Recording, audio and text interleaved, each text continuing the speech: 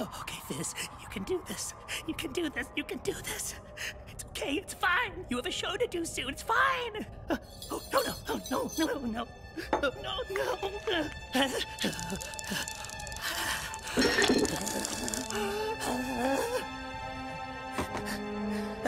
It's okay.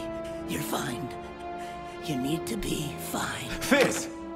Are you okay? Why does everyone keep asking me that? You shouldn't be here, Osmodius. I'm fine. Please. Froggy. I'm fine. I'm fine. Just needed a minute. You aren't okay. You're shaking.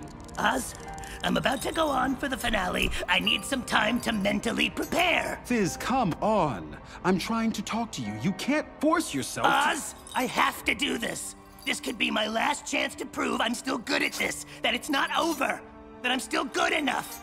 It's not just Mammon. I'm fine. I just need to be better. You think you need to be this perfect model performer, but that's because Mammon is always forcing that image onto you. But everything I have is because of Mammon. I have this life. I have security. I have you. Without Mammon, I wouldn't have...